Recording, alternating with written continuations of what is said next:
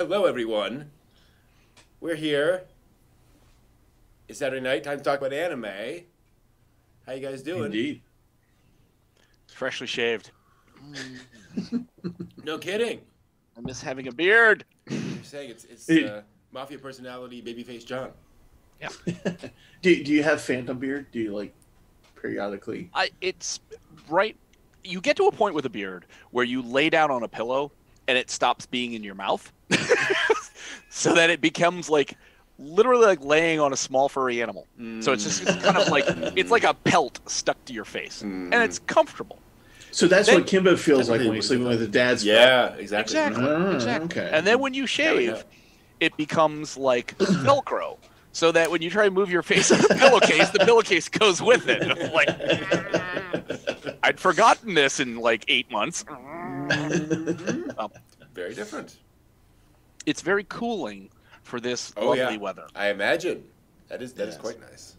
I had a coworker who would wear the beard out in the winter and then shave back up in the summer to be cool. Yep. You know? Yeah, there's nothing worse than like sweat bead running off your bald head, then hitting the first of the beard section, and then going pachinko on you. Oh, yeah. Where is it going to land? Yeah, pretty much. And then you just end up sitting there like a dog scratching. People look at you like, "Are you okay?" Like, just doing fine. I'm okay. Just mange. I'm all right. Yeah. Damn fleas. Speaking of which, fleas on animals. Let's get started. That's a good segue. Hey, I do what I can.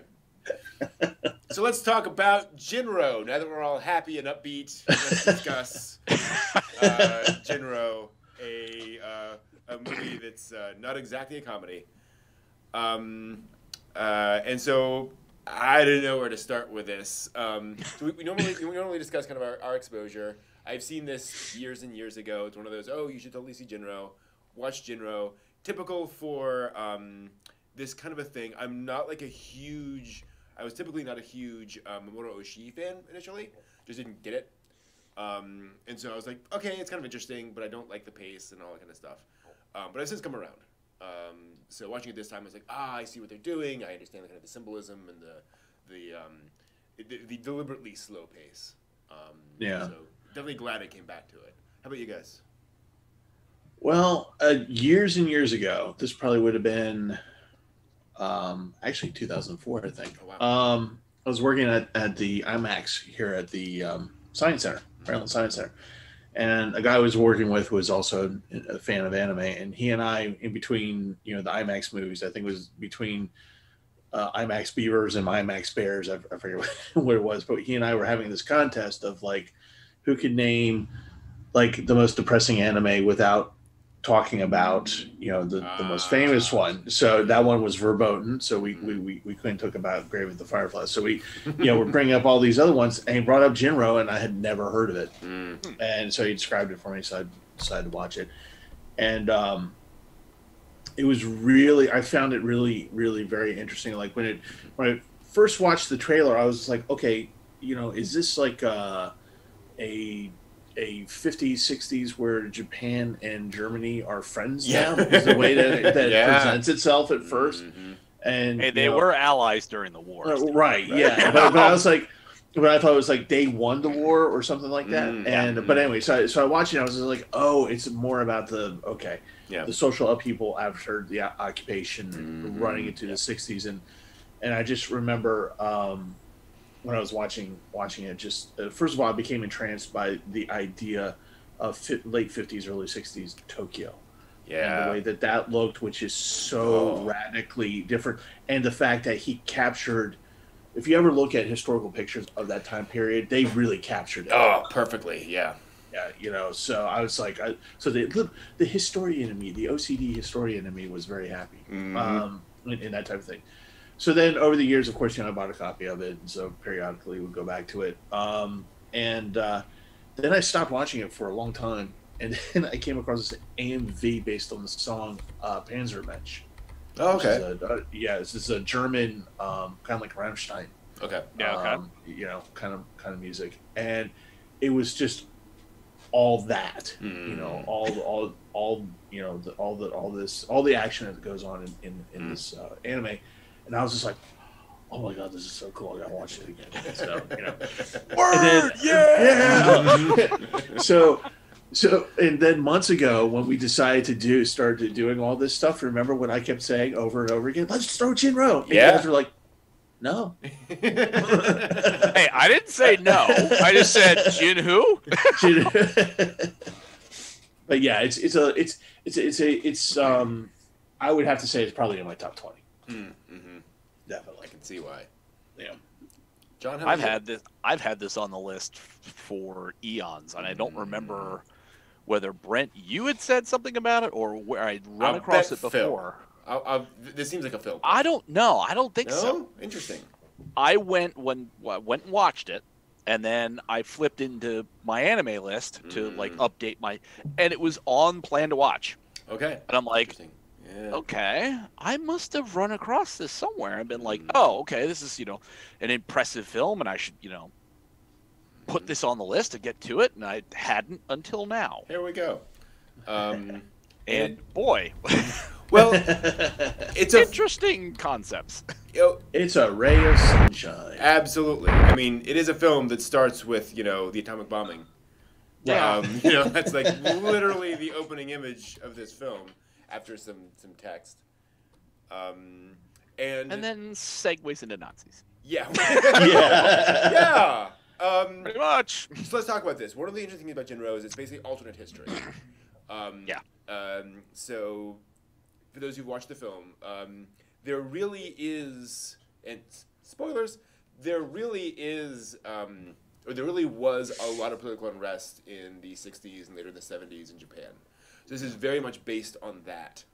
And basically, what if the response from the Japanese government was much more severe to create this special unit? And as I'm sure there were calls at the time to, ramp up police response. What if that happened? And this is, what happens when you have a paramilitary force as your Capitol Police. And they go and buy German equipment. Yeah. Oh, that's the natural answer every time. Right. So I haven't found out. So this is based on I think a series of novels, light novels by Moro Oshii, who provided the story structure for the movie. So he basically said, here's how I would slice this down for a movie. And then apparently Satoshi Kon came in and was involved on kind of structuring it and figuring out how to do all the various layers. But I don't know whether I assume the implication is that they got all this stuff from Germany and imported it into Japan. Yeah, I mean it's there. Yeah. Absolutely no way it could have really be any kind of other way, because they make it kind of clear in the film, like you saw that one still image where there's a U.S. occupation serviceman, right? That is kind of sitting down on street level with somebody. It's like, okay, the occupation went on for enough years that in our timeline, that's sort of settled out how the hawks and doves worked out with the Diet in Japan, and instituting the new elements of the Constitution, thanks to MacArthur, and getting stuff kind of coordinated. It's like you didn't have the Japanese military-industrial complex produce that number of armored cars. You didn't have them copying over things like the MG-34, the FG-42, the C-96 Mauser, the P-38, the Mauser itself. I went through it. At some point, I'm just like nerding it up. I'm like, oh, what's that weapon? I was that too. Oh yeah. I was totally thinking of you, John, when I was watching this again, because now that I know somebody who knows about this kind of stuff. Yeah. And just like also at the end of it, noting the rifle stock attachment for that for the handgun, so that whatever. But one of the things that broom-handled C-96 Mauser. Yeah. See, and the fact that people are wandering down a sewer, and they have STG 44s. I'm like, I know. what are you doing to me? This is Yeah. cool.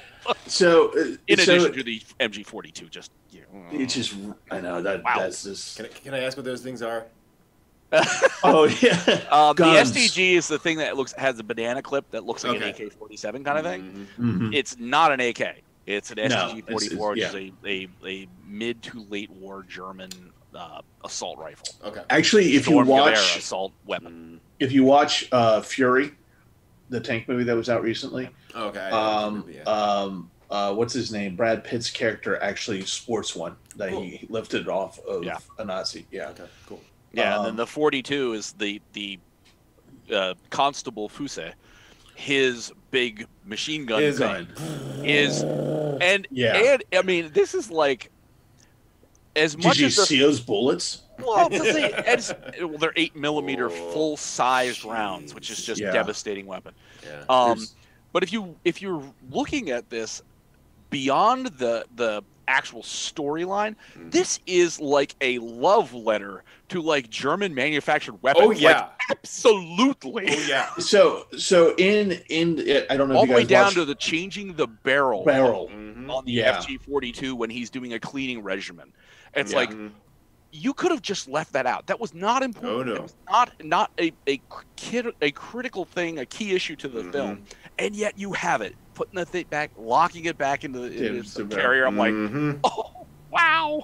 So one of the things about this movie, particularly with the weaponry, I don't know if you guys watched the credits, towards the credits at the end. You know, they talked about the gun model company, and then there was CATS, which is a combat action where they teach people how to use weapons for entertainment. Okay. So what CATS did is they brought out the animators and gave them weapons, the actual actual MGs, and set up pig carcasses and had them fire at the pig carcasses. And that's why when you watch the movie, you see the way the body moves when they get hit with the right. Oh yeah. That they were learning how to animate that by shooting the pig corpses. And wow. And they were a little bit scarred by that. A couple of them, a few of them had to have a little bit of therapy. But sure. If you've ever been around one of those 42s and they light up, it's even not pointing at you, but like just near it, you can just hear that. And I loved the deep bass when he's just lighting it up, and you just have this. And he's towards the end when he's walking it through the water. Yeah. Which is just you don't think that Constable Fuse is like got any kind of real kind of emotional investment in anything else. You know, he's kind of breaking in a little bit with Kay, but just not. He otherwise pretty flat affect. Walking it up to Henmi, is purposeful. You know, that's like comes. I've seen the pictures. I know what's going on. And now I'm going to dance this up to you so you get your last moments to know what's coming. Yep. I'm like, oh, boy. Yeah, it is not fun for him. No. Yeah, it's and it's one of the weird things about the film is that there is this almost fetishization of the military hardware, while also showing how dehumanized these people are that use this. It's one of the things I love about the movie is that it's very dark, it's very serious. It's one of the most dark, serious movies I can think of, but it never turns into nihilism. It never turns into none of this matters. It turns into no, like this is terrible. Like this is bad. What's happening to these people? Right. This should not happen. There is light and life and goodness. It's just not happening here. And for this one guy, it's just not a thing. No, absolutely. And it's one of the fascinating things about the movie is that they do present how he is clearly traumatized by this. Yeah. This girl blowing up in front of him, and how that is, as you get to the ending, you realize, oh, this is this cat and mouse game. Yeah, but like he wasn't faking. He was definitely seriously messed up by this. Well, I mean, you see Nanami just look at him and it's yeah. like, oh, there is nobody in the world that would be like and he not actually affected by asks, that. yeah, he actually asks her why. Mhm. You know, Yeah. this is like normally they're just supposed to go in there, do their thing, Yeah. kill the person, and be done with Yeah. it. Well, and that's the other interesting question: is he asking her why, or is he asking himself why? Mm. Yes. Because he's not sure. Well, yeah, that's the thing. Is I think it's both. Partly because I think what's also interesting is that she's a non-combatant, right? He's trained in these various military scenarios, if you will, or paramilitary scenarios, but it's just a girl with a satchel, right? So it just presents very differently than these guys with guns running around, which I think gets very much to the themes of the film. Is that when you try to solve these social problems with big guns, those don't mesh very well. Yeah. Yeah. Did you ever, have you guys ever noticed that his face is very canine-like? Mm-hmm. Yeah. Oh, Yeah, absolutely. It's very Remember canine. the Wolf Brigade? Mm-hmm. Yeah.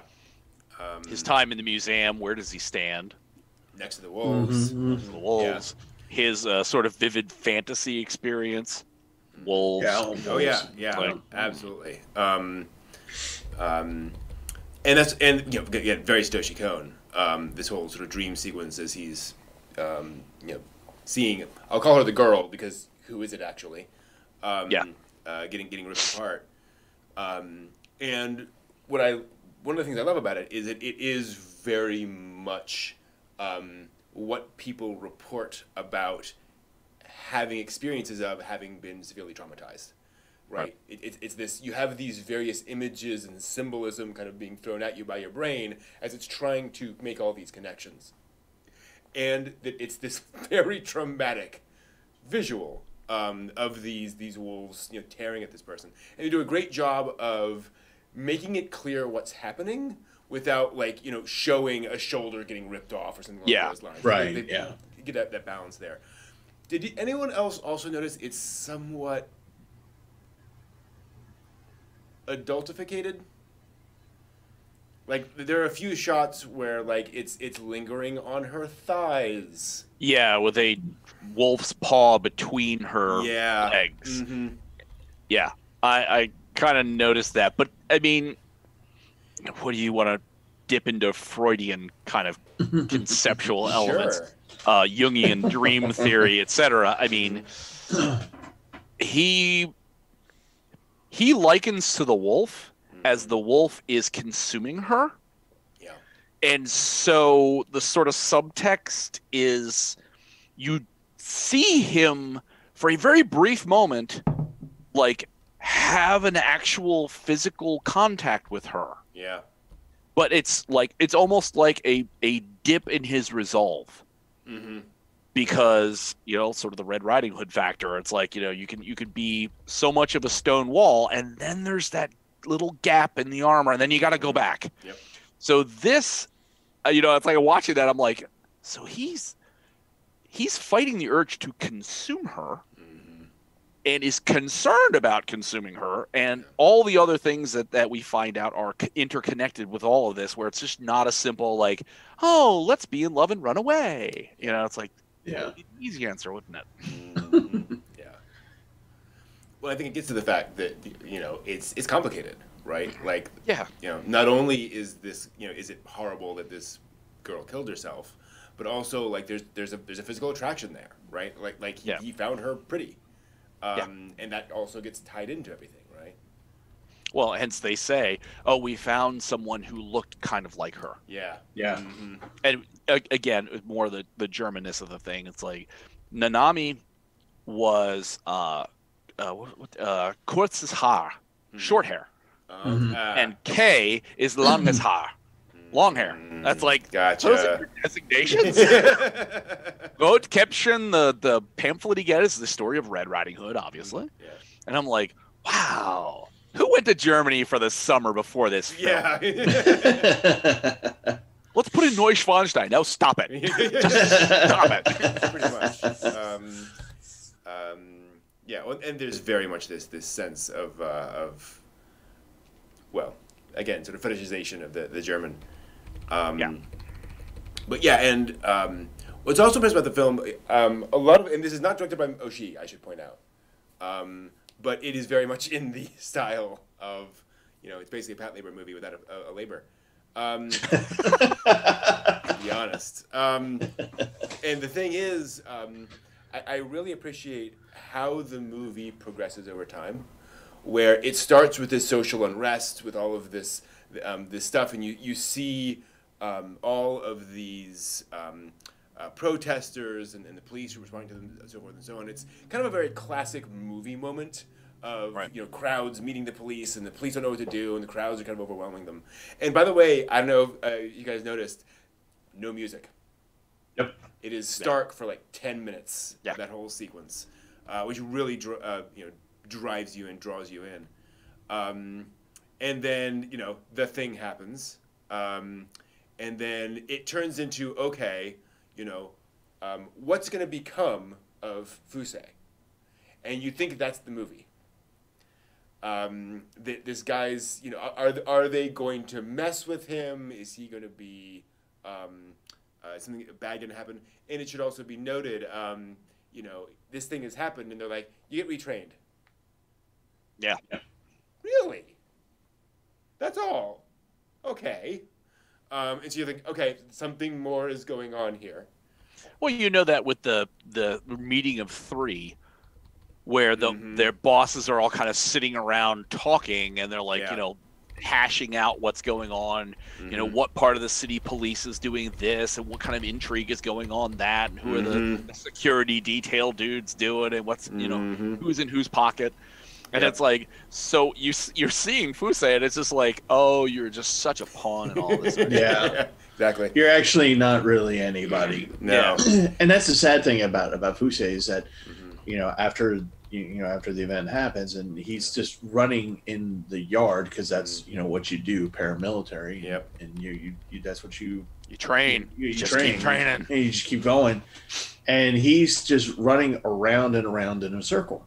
And he's just, in sort of a like waiting for orders is what he's doing. And so then when he goes through the court martial, which really isn't a court martial. I mean, it's more like it's the board of inquiry, really. And they send him back to be retrained. And I think that's the part for me where I think that Fusei is starting to understand that he has a role to play, but he's trying to figure out where it's coming from. He hasn't really figured it out from his friends yet. He hasn't figured it out from the trainers. And and then as it builds up, and then you see the interdepartmental, the meeting of the big guys, and later on, and it is just very classical. 50s, 60s, early 70s Japanese government corruption. And it's, one of the things that you see throughout the whole movie is just Tokyo being built. Construction. Old things being knocked down and new things going up. And this is during a period of time where the government and corporations are, in the real world, and I'm assuming in this one, are so bankrupt and so corrupt morally, morally corrupt, that they just kind of have their own rules that they're following. And then there's this underlying agenda that they have, and even the police have this underlying agenda, even with trying to keep with all the safety policing the city. And then and then you come to realize that they're all just squabbling. Yeah. They're all just squabbling for power. Well, and that's the whole thing they talk about. It's like, the special unit, how they weren't authorized to do that. They weren't supposed to do that. Supposed to be there. Right. Stepping on the other, it's like, you guys are pissing over like territory and and creating a whole big thing. Yeah. And it's like, now you're gonna try and get Fusei to be the one to put his head in the noose, because a girl blew herself up, apparently took out the wall that had the transformers that caused a blackout, and that was inconvenient. Yep.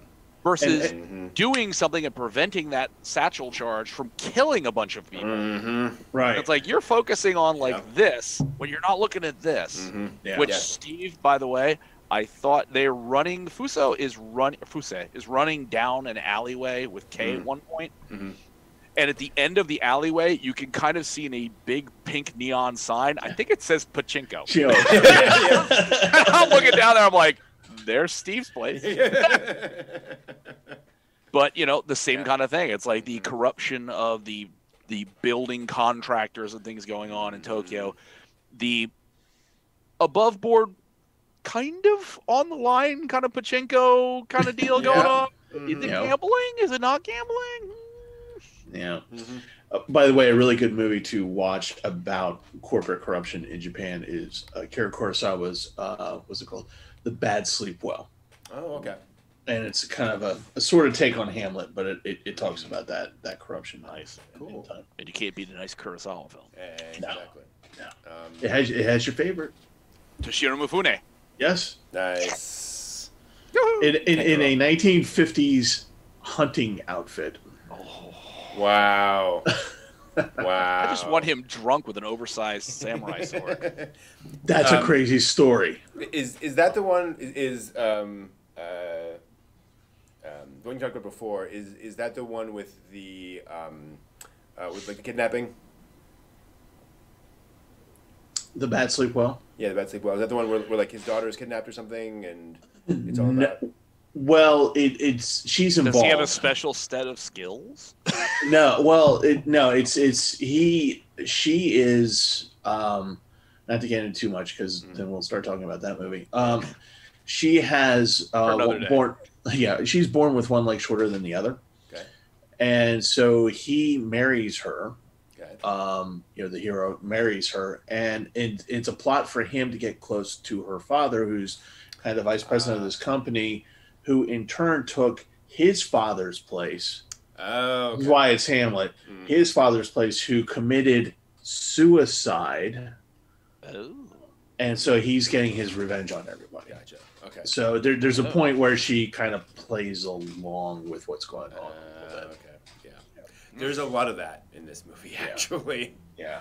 Of folks playing along with things. And it's one of the reasons why this is, I think, such an interesting movie, because you can absolutely go back and rewatch it and realize kind of what's going on, but at the same time, the movie isn't tricking you. Right. It is very much just people. Right. There are people with different motivations and different, on different sides, and you just know this person was on that side, which I really appreciate. Well, it's done more like you would expect out of real people. Yeah. Right. We're watching these people engaged in this sort of dance, and we have some information, but like real life, we don't have every detail, so we're not entirely sure. What is Kay? Is she actually the sister? No, she's probably not the sister, but what's her take in this? So it's like fleshing that out as you get to the end of the film. Yeah. And I really appreciate how, Kay showing up is an anime moment, right? Where like he goes there to see the girl's ashes. Let's see if I can find that. And just happens to run into Kay. Kay. Happens to run into Kay. Wearing a red jacket. Yep. All that kind of stuff. And I remember seeing that going, okay, like you have to do that. Fair enough. But then to find out later, no, that was planned. Like that was a plant. Well, so, his good friend Henmi, knows Fuse like the back of his hand. So everything fits so neatly into his plan. Yep. So the first time I saw this movie, and I was watching this, and he goes to the Chili went place. And shot his mouth off. Yeah. And he goes to the place where everyone is vaulted, buried in the graves and stuff. When you first see that, you know what it looked like to me? A hall of records. Yeah, me too. Yeah. And so I was like, thinking really? Shoe lockers, but hall of records works bowling too. shoe lockers. There you go. Yeah. And so he's going in there. He's walking in there. It's okay. It's all right. It's all right. Senior Wenceslas, what are you doing here? So he's going in there, and he's gotten the information from the good friend. Yeah. I say sarcastically. Buddy. Yeah. His best buddy. Hey, buddy. Anyway, so he comes in and I'm like thinking, oh, he's gonna look up information about the girl, whatever. And he kind of is, but you know. And also the first time that I saw this, I really didn't know anything about these kinds of resting places for remains. Sure. And the fact that you can actually open the vault and put something in. So when she says, "Oh, I was going to put this in the vault," and then it's Little Red Riding Hood, the story that she gets them, and then when she pulled that out, and speaking of like the close ties of Germany and Japan, pulled that book out, and I still just kind of to this day I still kind of go, it's nice to see that they're going with the actual Brothers Grimm kind of take on it, and not the actual Saccharine Suite that we watch on Romper Room, right? Yeah, when we were kids, right? And are you saying the Disney-fied versions is not Romper? No, a little bit, not quite. So, and when they talk about like as the movie's going along, they're doing snippets out of the story, and I just thought that was really neat how they did that, and they talk about the initial part about the armor. Yeah, the iron armor. Iron clothes, and and then kind of comparing to that. And one of the things that attracted me to Jin-Roh was that armor that they're wearing. Sure. Can you get any more ghoulish? Yep. And terrifying. Oh yeah, you can. You can, but yeah, but it's just it looks like a skeleton coming up, like as if it's rib bones. Yep. And then it's like a skeletal face and these demon eyes, for low light. Which, by the way, low light, 50s. I don't know my tech. You had some infrared vision stuff. The vampire system that the Germans launched by the end of the war used like an infrared light and a detector to be able to aim things in a low light kind of condition. Okay. But the idea of night vision, the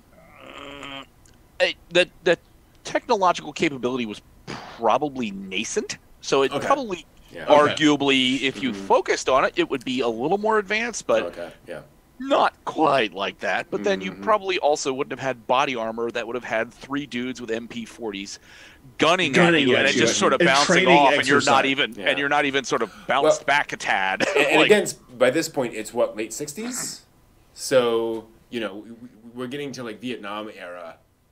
Technology potentially. You had better night vision by then. Starlight, right? Yes, still not great, but Well, and we see that like when that moment when he switches it on, it's all grainy. Like, it's kind of a mess. It's tough to see what's going on. Yeah. And the one sort of levity moment, which isn't really supposed to be levity, but I still laughed at it because I'm just I had to laugh at something. Sick man. It was in the training exercises when they get hit with the bullets. Oh yes. The rubber bullets. The rubber bullet, right? And the 2 guys who fail the exercise and are at the bottom of the stairwell, and the one just like holds up his hands like that. Yep. And the trainer's just like, no, that's not how this works. And then they're just like there, and he shoots him again just for measure. Yeah, no, that was absolutely a moment of levity. Like, you screwed up. You're gonna learn, son. Yeah, exactly. Which, I mean, it's absolutely true. When he says at the end, he's like, you learn with your body. You know that it's gonna hurt, so you try to avoid pain by not dying. Like, go figure that. Which again gets to this whole theme of you are physically traumatizing people to carry out these things, and what does that do to people? Yeah. I also like the fact that we see Fusei kind of emotionless, and we see the other guys in a very similar state after that exercise. Just reinforcing the fact that like this is kind of breaking them down, which again is what you have to do if you're trying to do this kind of thing. It's an interesting film because you get, the conversation between Henmi and the instructor goes on for like 3.5 hours. They're just sitting there talking about all this kind of stuff. And it's very much one of those things where like me, if you're not into it and you want something to actually happen, it just grinds forever. When you realize that this is a movie about that, and also it's a movie about like a lot of live action Japanese films. Most people aren't saying exactly what they mean. Right. And there are subtexts to every line. If somebody doesn't answer something, that means something. And there's a lot of that going on here, where folks are kind of, they're changing the topic of conversation suddenly. Yeah. They're doing all that kind of stuff, and so it's fun to kind of read that and go, oh, that was an indelicate question. A lot of dramatic pausing. Mm-hmm. And so we have some. Haha. Yeah, and getting back to your point, Steve, I love that moment with the destroyed building, and about how, and this is very much what was happening in Japan all the time, things getting torn down and built back up, and it's just gone. Nothing you can do about it.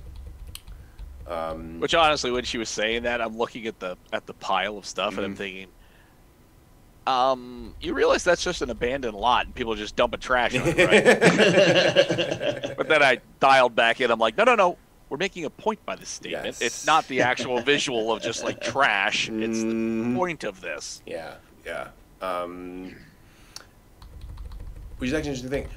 So actually in this scene when he's talking with her, I had kind of a Satoshi Kon moment where I was like, ooh, if this is directed by Satoshi Kon, you wouldn't be sure if she was real. Right? Like, did he go to the cemetery and see a girl who looks exactly like her, and now he's hanging out with this girl, right? Like, that would be a great extra layer to put on all of this stuff.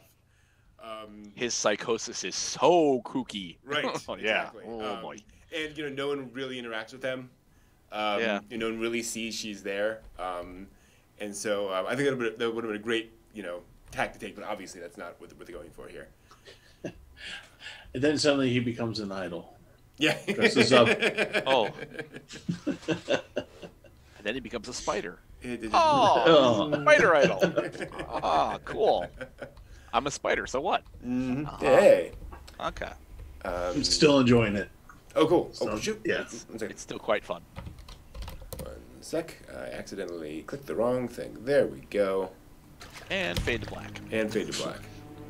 Come on. There we are.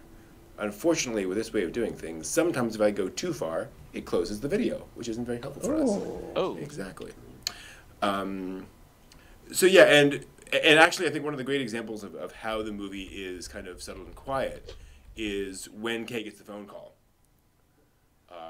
Because you have no idea what that means. Right. She just says, hi, and then lays down. It's not until you go back to the movie later on that you realize, oh, this is, she's receiving, right. That's the call to get the orders. Yes, they're receiving the orders, and as she gets that phone call, that's one of the beautiful scenes in the movie is that it's just no dialogue, really. Yeah. And it's just her just like, here we go. Final chapter. Here it goes. Yeah. Because she knows very likely there's a good chance she's going to die on this. Yeah. Right? Like, clearly they don't intend that to happen, but it's very likely. Or a good chance of it. But I mean, you look at, Nanami, she as a runner ended up dying anyway. Mm-hmm. And Kay is also a runner. Mm-hmm. Yep. So, you know what I mean? It's like, even beyond this controversy and what's going on here and her being hired in to do whatever she's to do, the likelihood is if she had resumed her operations with the People's Democratic Front or whatever it is, that she would have ended up dying anyway. So it's just like, do you go out like kind of doing something, or do you go out just pulling a satchel charge in a sewer? Right. I think it's the People's Front of Japan. So. Or is that the Democratic People of Japan, or the Japan's Democratic Front, or it's the they gave front of the for Democrat, Nanami that she started as the Japanese student democracy organization, and then she got expelled, and then she joined like the Red Front, and then she joined something else, and then ended up with whatever.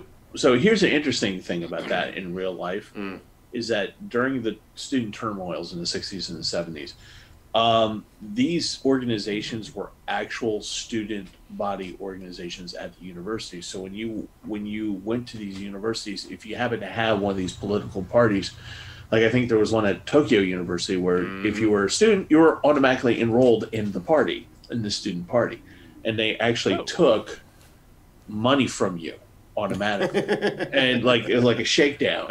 And so you were on whether or not you actually did anything with them, you were considered to be part of this, because this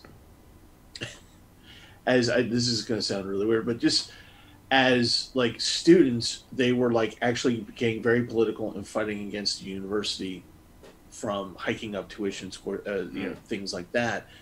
And they were getting kind of violent about it. So if you can imagine, and if you can imagine that today, with you're gonna shut down ethnomusicology now, to arms. But that's basically what it was, except for broader issues. So when she's going through that process of okay, I was this. So she was in a legitimate organization that had leftist ties that went into and she got expelled as a result of some action she probably did. Right. And then she went into these other organizations and became part of, was it the sect? Yes, the sect. And then she became a runner, a gun runner, basically. Yeah, exactly. We call them munitions. No. Yeah, it's crazy. And to be clear, like the student protests of the 60s and 70s, like they were violent. Like we're talking. Yeah. And look them up. The photographs are amazing. I mean, it's literally college students throwing Molotov cocktails at police. In fact, to that point, something I wanted to bring up, that whole opening 10 minutes or so is a very accurate representation of the student riots at the time. Besides just like, and it's one of the great things about the film is, you have those kind of recreated photographs, but this really puts you into it. It makes you feel what that was like on both sides, because you have the students protesting, all the police going, the hell? Like, what's going on here? Like this is right. not what we're this is not what we're used to dealing with, not what we're trained to deal with. Like, how do you respond to this? Well, that's brought up by Fusei's superior there. Yeah. It's just like they're just trying to maintain order.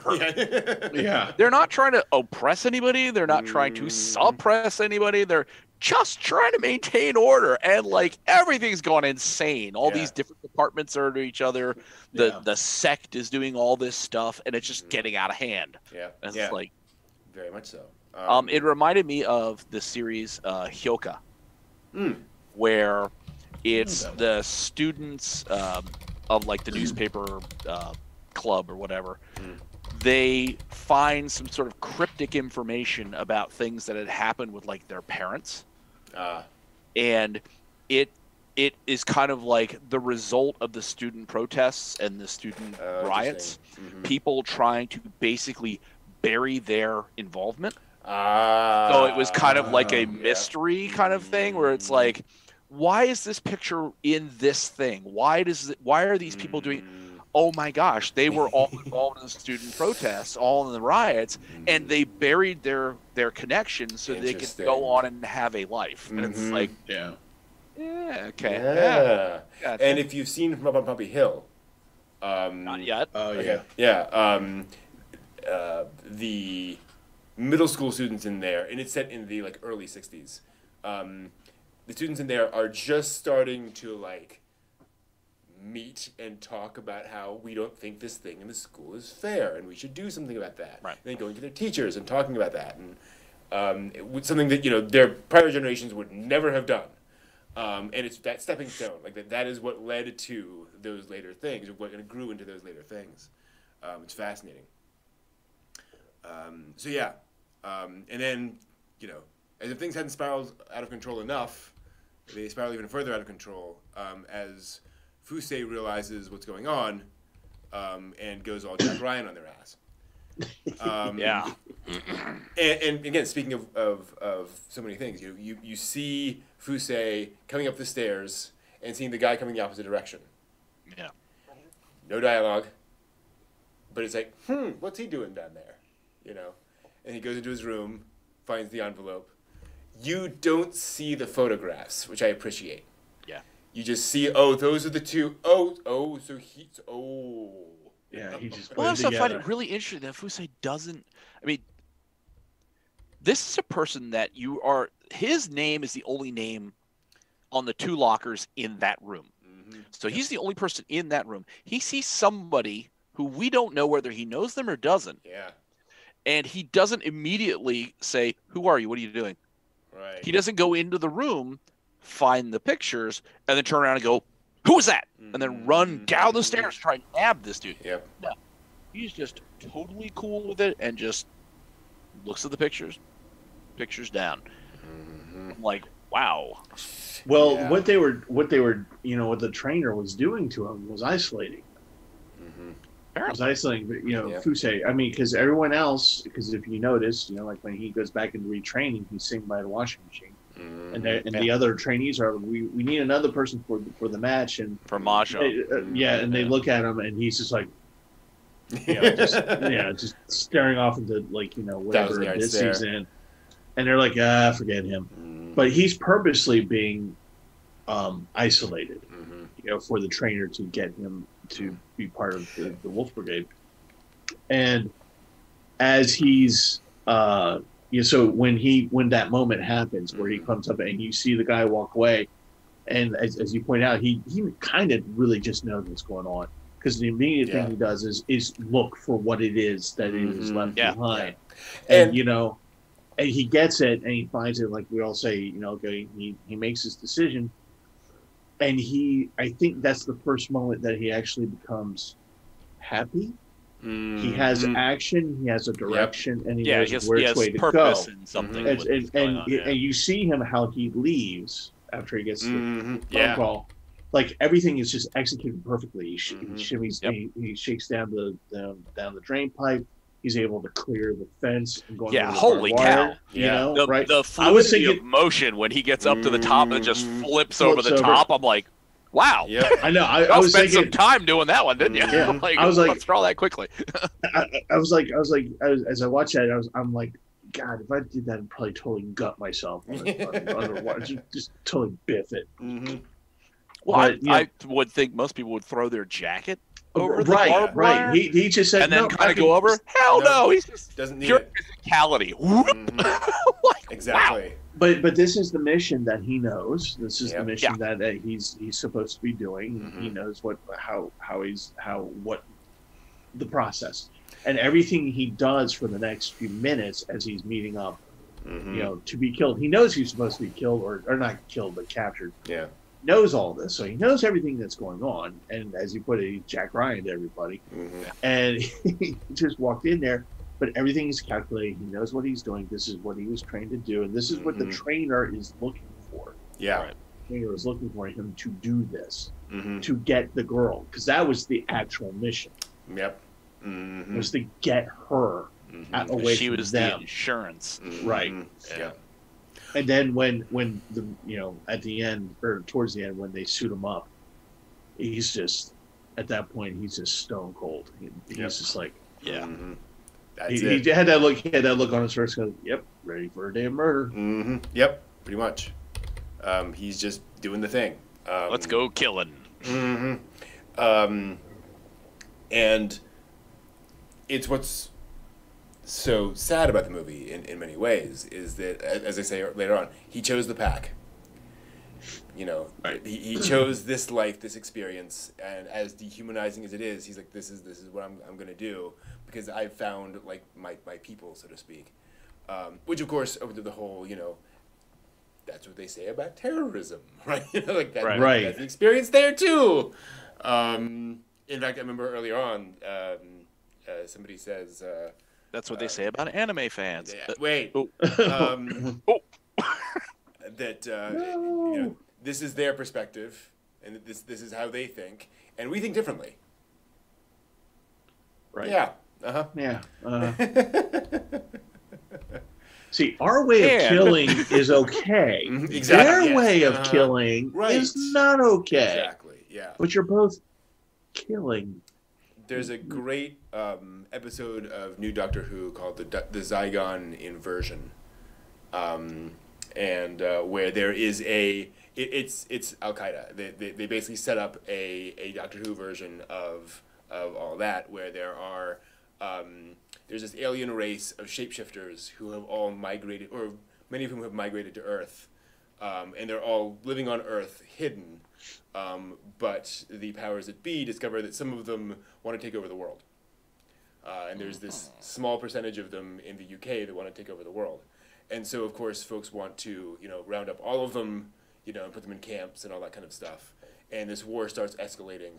And the few who want to take over the world, they're instigating and doing all sorts of stuff. And it builds up to this confrontation where the Doctor manages to get the leader of the terrorists and the leader of the UK Special Forces group that is trying to fight them facing each other with the potential to kill each other. And long story short, starts to sort of mentally break down what they're actually doing and what the consequences of what they're actually doing. And there's this line where he says,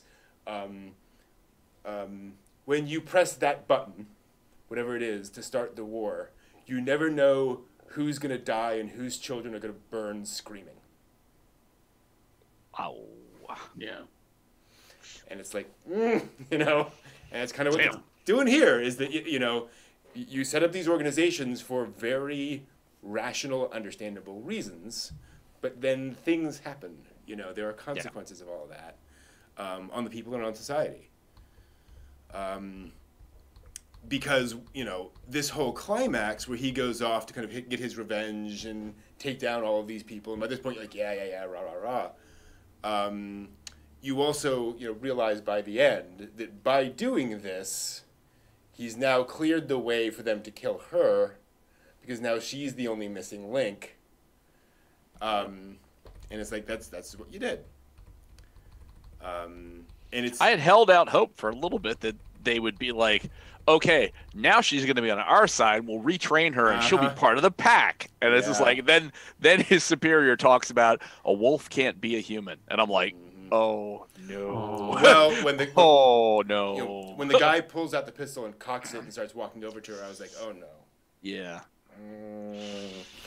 And then again, notably, I should also point out he puts the gun in in Fusei's hand, and says something that I did not expect him to say, which is pull the trigger and end it all.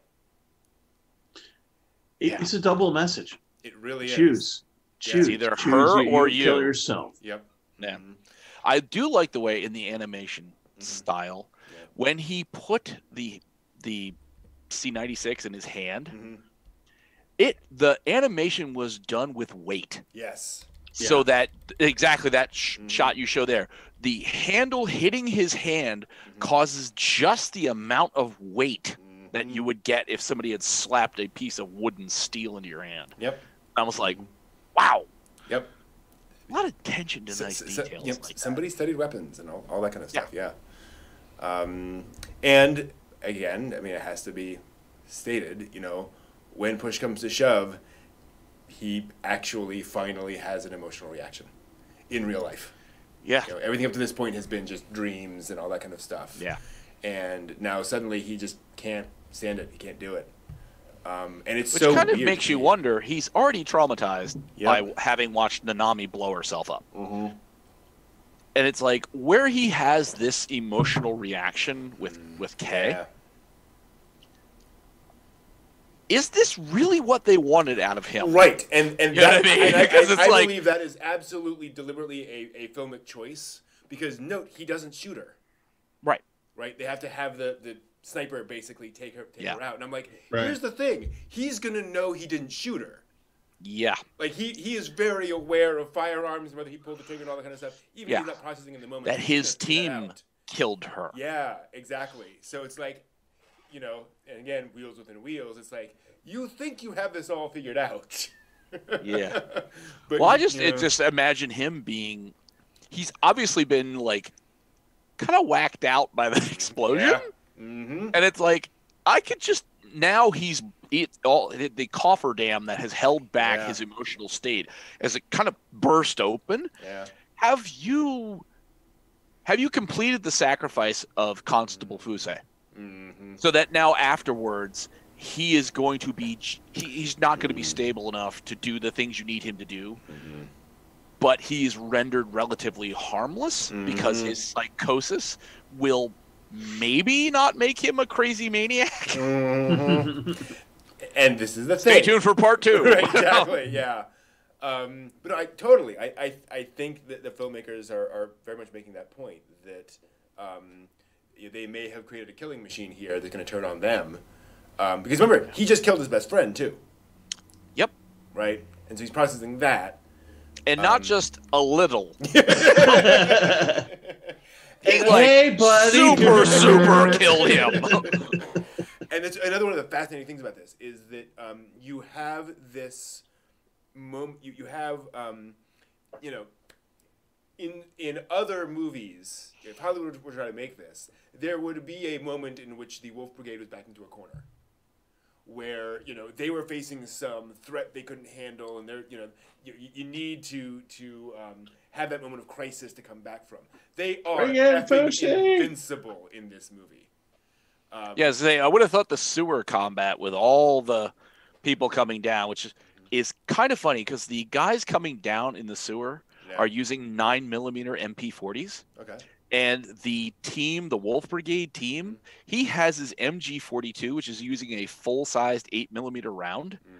And all of his teammates are using an FG42, which is a Fallschirmjäger shortened sort of version with a 20-round box magazine of the same full-sized 8mm rounds. Oh, wow. Okay. So we're talking somebody with a 9mm, which would hit you and stay in you, versus somebody who's firing a weapon at you that is a full metal jacket that will pass through you, the person behind you, and into the third person along the way. Wow. So it's like the Wolf Brigade is not, when you think, oh, they're just, look at them, they're just plain clothes and they're going down there. No, they're carrying serious heavy weaponage where the people on the other end are not going to come out good on this at all. Mm-hmm. Yeah. I just love how he has his little revolver, and his P38. And he's just like, he knows he's gonna die, but he's just got, I guess, one last shot and ricochets off the shoulder. I'm just like going, why did you even bother? Mm-hmm.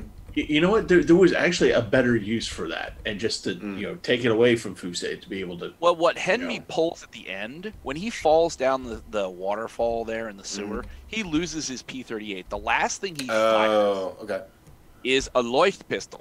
Okay. Which at the end of the war, the Germans had taken. A Leuchtpistol is a flare gun.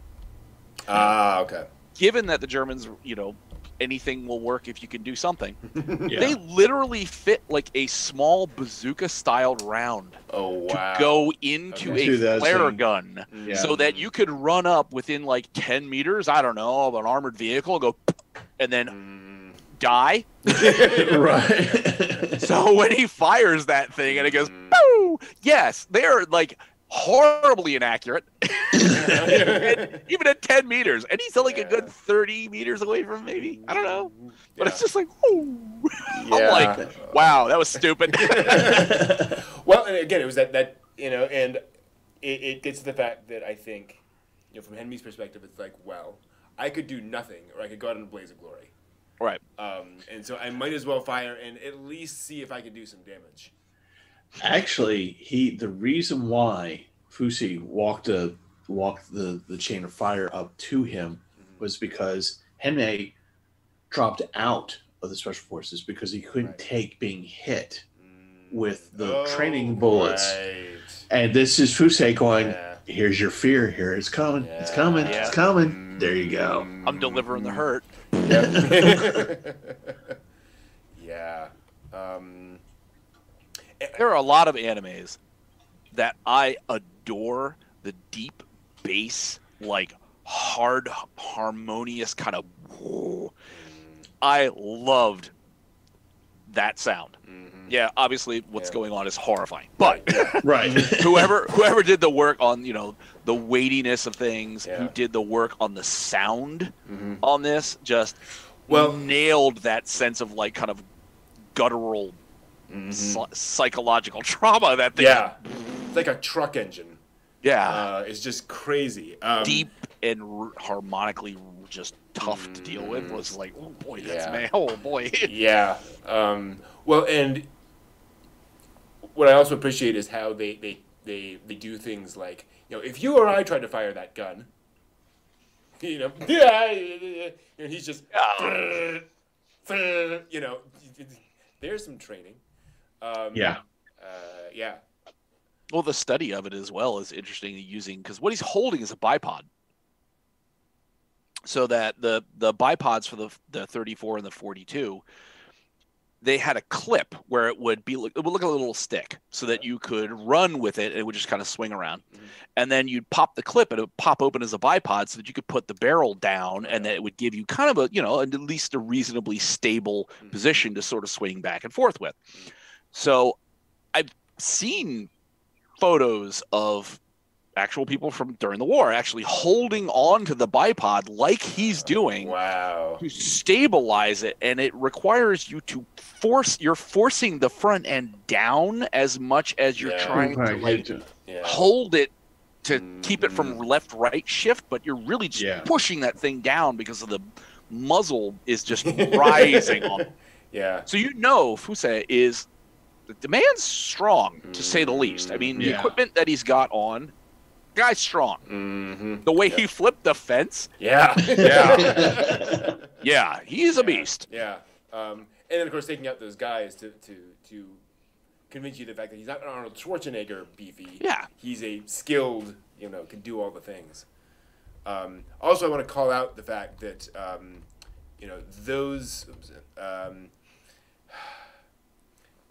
those red eye things are impossibly difficult to animate because they are a separate visual element that you have to superimpose onto the cell. Oh. Which means for every frame you have to separately superimpose that, and in low light remember where the eyes are as it's moving along. Like they said when they did Original Gundam and the mono eyes on the Zaku's, it was just incredibly painful going back and trying to redo all those, trying to get all of those exactly positioned was horrific. Right. So, top notch there. Speaking of which, I want to talk about the animation. I think, and again, I don't know, but it sure looks to me like a whole lot of this movie is rotoscoped. And people usually hate rotoscoping. But the way the characters move in this, the way clothes flap around, the way all that happens, really feels rotoscoped. But for a movie that is so grounded, that is meant to be this alternate history, and that is about such weighty subjects, I think it really works. And they do a great job. I think they chose character designs that work well with that kind of approach. Right. Because you're not trying to match, giant anime eyes to rotoscoping, all that kind of stuff. So just take Flowers of Evil and put it right next to this. Yeah. Stylistically, the way that they made these characters, even if you rotoscoped it, they worked with the lines and the movement and the shading and made it as a sort of secondary thought, where it's, is this rotoscoped or not? Versus something like Flowers of Evil, where you're like, oh, just stop. Well, it's clear they used, exactly what you say, it's clear they used the rotoscoping for reference, right? We need to get this motion correct, so we're going to get the lines to that, but we're not going to match, line to line, frame to frame, everything. Look at Only Yesterday, where they did some rotoscoping there, and there's moments where it's like, oh, the lines on that person's face are popping in and out every 3 frames. You don't really feel it here, so top notch there. I love the cars. Yeah, they were cool.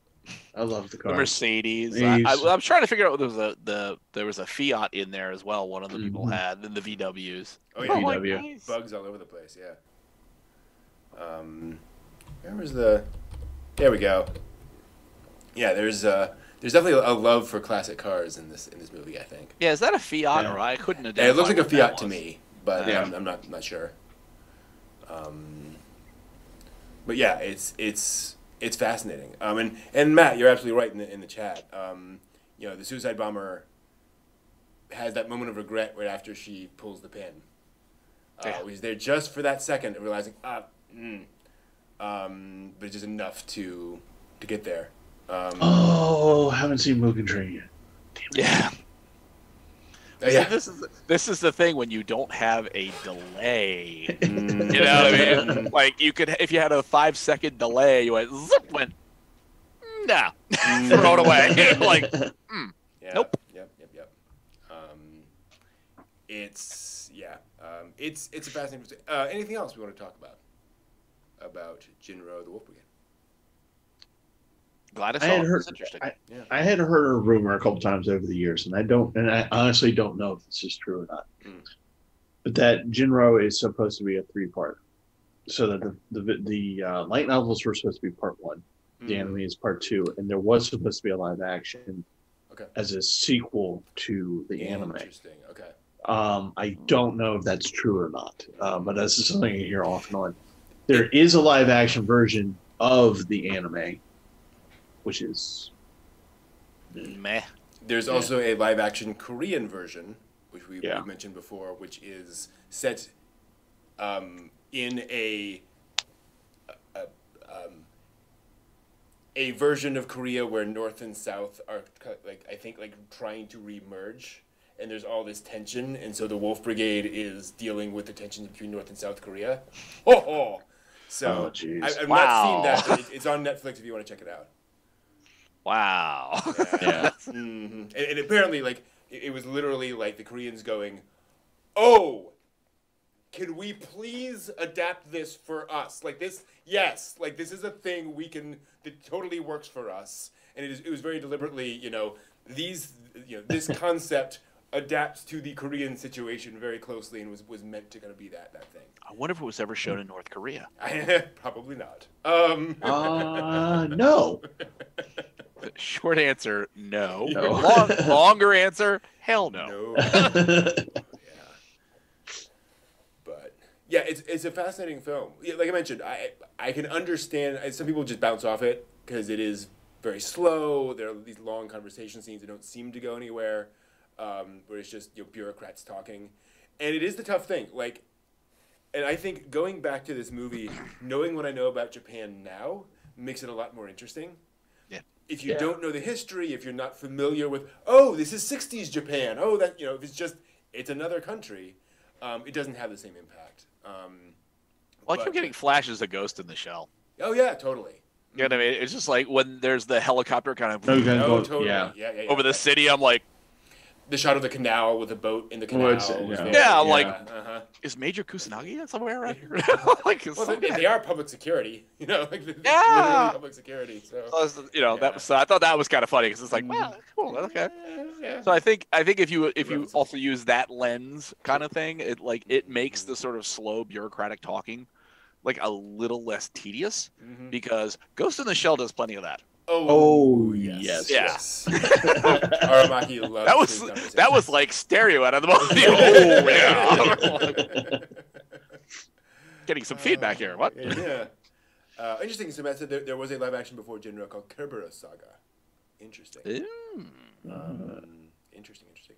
So, yeah, there's and it's one of those things. I'm sure every franchise has lots of plans that don't meet fruition. So, Yeah. I'm sure there are plans for sequels and such. But yeah. Anything else on Jin-Roh? Oh, Stuff. color. Watch it. Color. Yeah. I wanted to point out how drab this movie is. Mm-hmm. Yes. Purposely. Purposely, definitely. But even then, you have this imagery of the Red Riding Hood, and even with that, that is not a bright red. Nope. They very deliberately desaturated this movie dramatically. Well, how about his training scene where you Yeah. flat by, or even in that the border review Yeah. There is evidently sunlight. Yeah. There is nothing bright.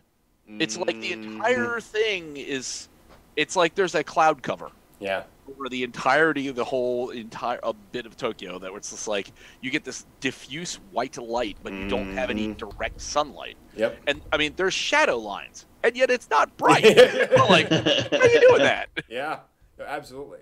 After the war, the sun lost luminescence, and it's only 1/3 of its normal brightness. Oh wow! And I always love when a movie or when any work,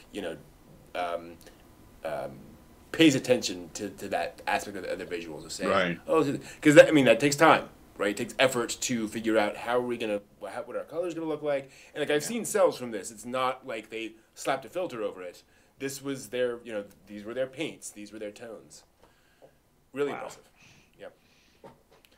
So cool. That is Jin-Roh, the Wolf Brigade. And so we are going to be back in just a few minutes to talk about anime news and other stuff. We will see you in a moment.